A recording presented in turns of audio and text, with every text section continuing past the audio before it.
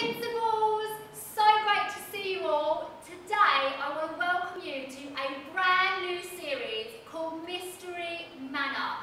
We are going to become detectives to find out those tough questions that you and I have about God. I'm going to introduce you to Stevie and Parker, who are going around a mysterious, derelict mansion to find clues to help us answer those tough questions.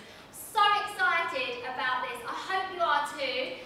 Download your detective notes to fill out as we go along today, and I will be back at the end so that we can check that you've got the right answers. So are you ready? It's going to be super mysterious. 3, 2, 1, let's go. To my dearest great-grandchild, in all the years I lived in this great manor, I discovered the answers to many mysteries that have tested my faith and helped me believe in things I cannot see. Now it's your turn to solve them for yourself. I've enclosed the first of many clues. If you so choose to follow it, you too will unlock the greatest mysteries of all time. I am excited for what you will soon find. All my love, Great-Grandpa Piff-Paff. Good grief! I just walked through the mother load of spider webs, and I hate spiders. Ugh. This must be the study. It's just as I remembered it.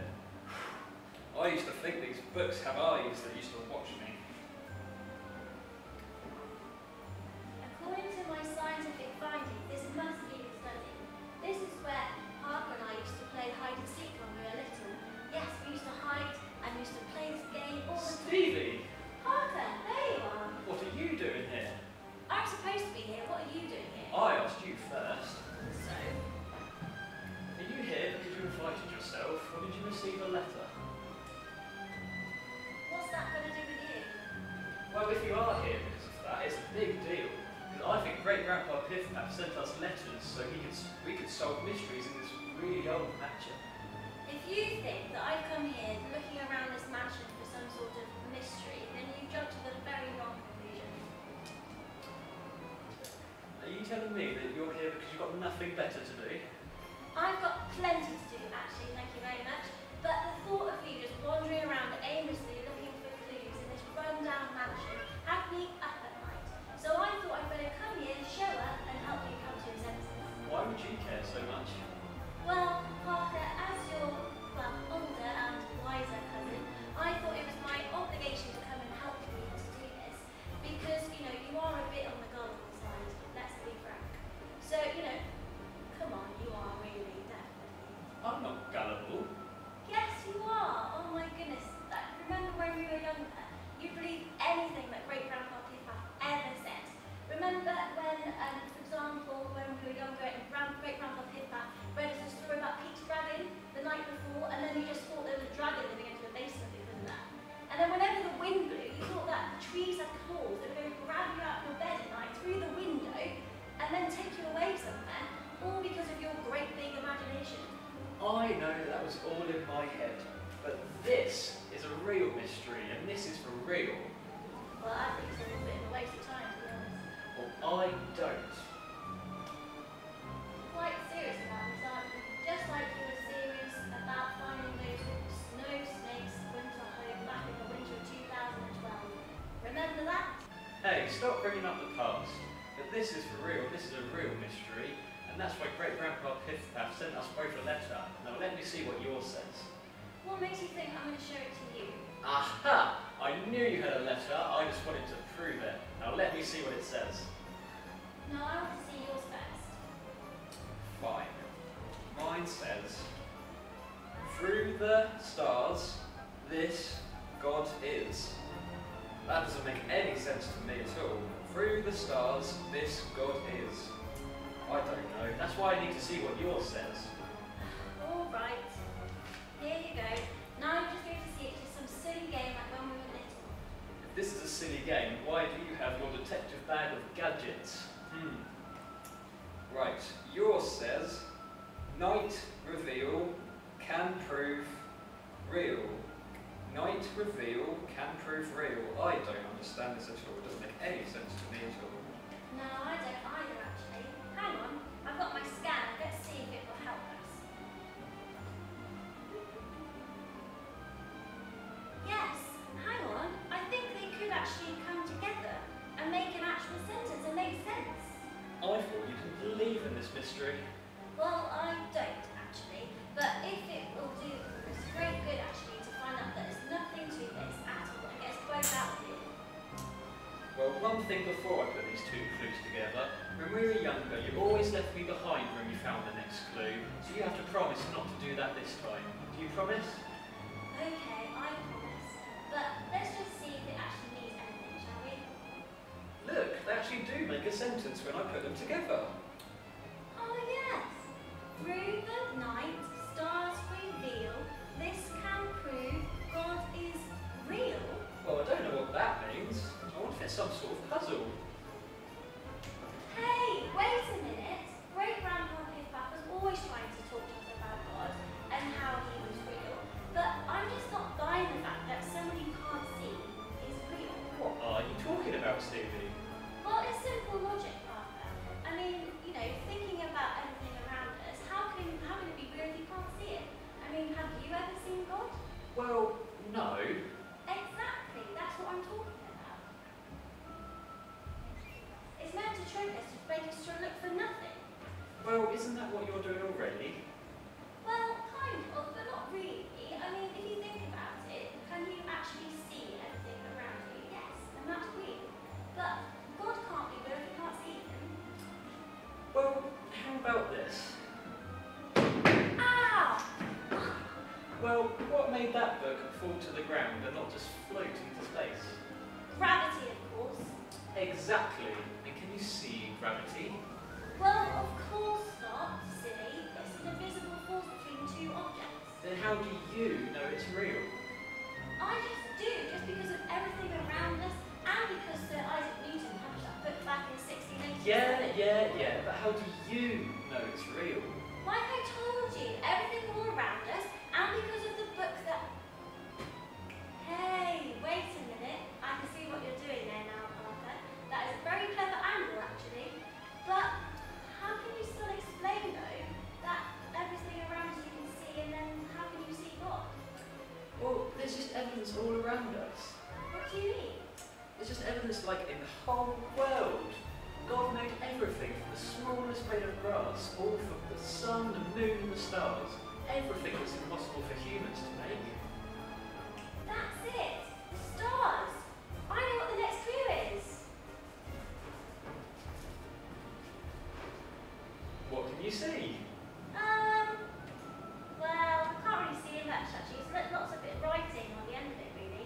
But this is next clue, I'm sure of it, because it's a telescope and you can see through the stars and everything. Has it got anything to do, you think, with this bit of paper on the end of the telescope? Yeah, I knew that was there the whole time, honestly. Yeah, sure you did. Look, this is a page from Great-Grandpa Piff-Paff's Bible. I wonder why he left it on the end of the telescope. May 5th.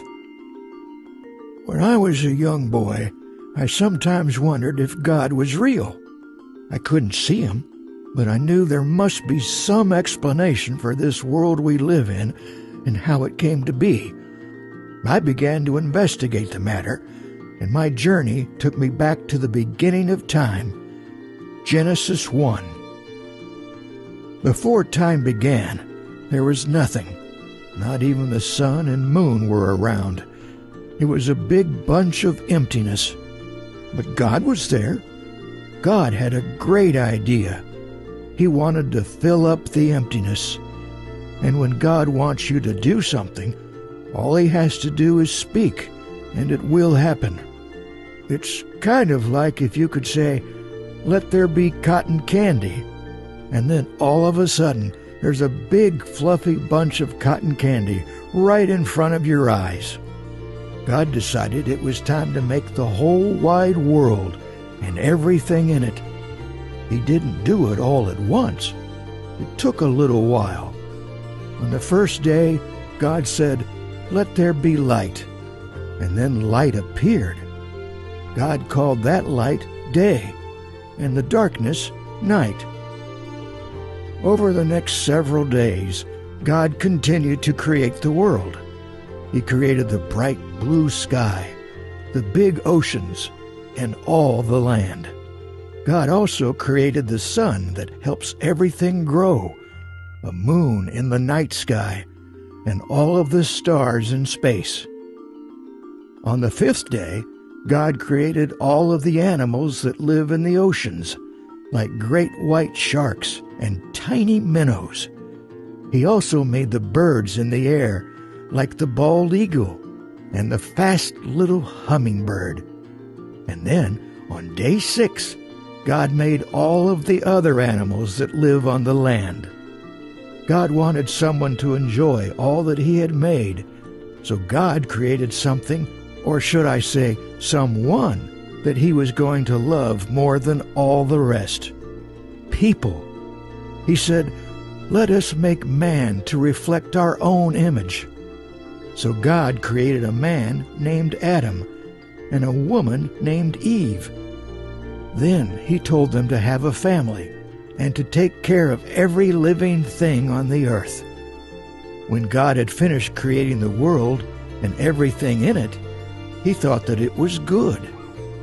Then, on the 7th day, He took a break and rested. Sort of like after you tidy your room. It looks so nice and clean that you just want to sit and look at it because you did such a great job. I've realized something. We can know who God is because of all of the wonderful things that He has created. And He did it just for us. God made things too wonderful to even understand, like how a human eye can see, or how our squishy brains can make our body move. God even made our hearts so that they could be filled with love, and so we can love each other. He made the sun shine across the whole earth so that people in 2 different places can see it at the same time. And God set the sun the perfect distance from the earth so plants can grow and people could live.